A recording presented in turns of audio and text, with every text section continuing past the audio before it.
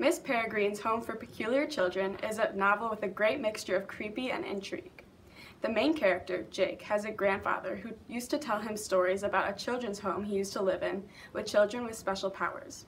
As Jake got older, he found these stories harder to believe, but right before his grandfather died, he told Jake to go find this home. Jake does some digging and eventually finds some clues on where to go. So he and his father travel to a practically desolate island in Wales. There, he finds the children's home, but it is completely destroyed with no one living there. He later finds out that everyone there had died in a World War II attack. But Jake later goes in to find the home where he sees a girl named Emma. He follows her into a mound of stones. Emma introduces Jake to Miss Peregrine, who tells Jake that when he entered the mound of stones, he also entered the loop, where every day is September 3rd, 1940. Jake meets lots of peculiar kids, some invisible, some who can bring the dead alive, some who can levitate, and some whose dreams come true, and more. As you follow Jake on his journey, this book plays with the ideas of supernatural beings in a fascinating way.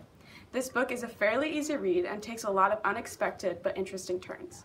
It also has pictures of the peculiar children, which keeps you reading. I would highly recommend this book to anyone.